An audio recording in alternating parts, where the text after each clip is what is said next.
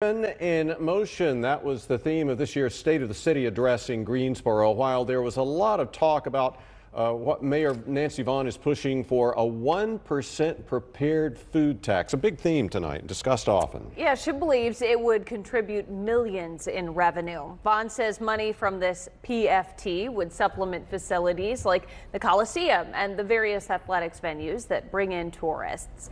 Fox 8's Cassie Fambro joins us in studio. So Cassie, what would a PFT look like?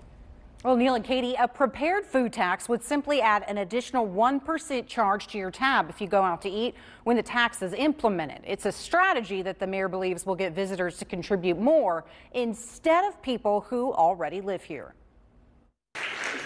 Greensboro is the place to be.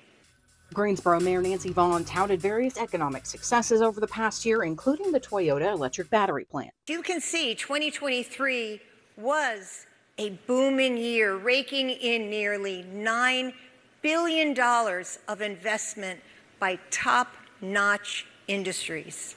Vaughan says 2023 was a great indicator of the growth of the city, also pointing to the rise in sports tourism. The Sports Business Journal ranked Greensboro second in the country for hosting and attracting sports events without having a major team. To be number 2 in the entire country, that is a huge designation.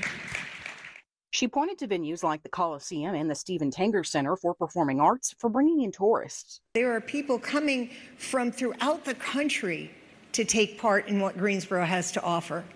Vaughan says supporting the city's facilities like the Coliseum and sports venues requires a stable funding source, pointing to cities like Charlotte and Raleigh for comparison. They are paying for all of those things with a prepared food tax.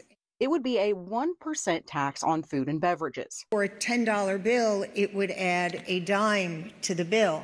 Guilford County is the 5th most visited county in the state, with Mecklenburg County and Wake County ahead. Charlotte and Raleigh, they are ahead of us. They are ahead of us with prepared food tax money. After the forum, we asked the mayor what it would take to implement the tax and when it could happen. We don't have a timeline at this point on what it would look like. Obviously, we have to go before the legislature. I don't know if we would do that in the short session or wait for the next session, but we would need their authority to either levy it or to bring it to a referendum, and that has not been decided yet. And there are people who do oppose that potential tax. Last summer, for instance, the North Carolina Restaurant and Lodging Association sent Mayor Vaughan a letter in opposition saying it's just too soon after the pandemic to levy any additional cost onto consumers. Katie and Neil. All right, Cassie, thank you. Also during the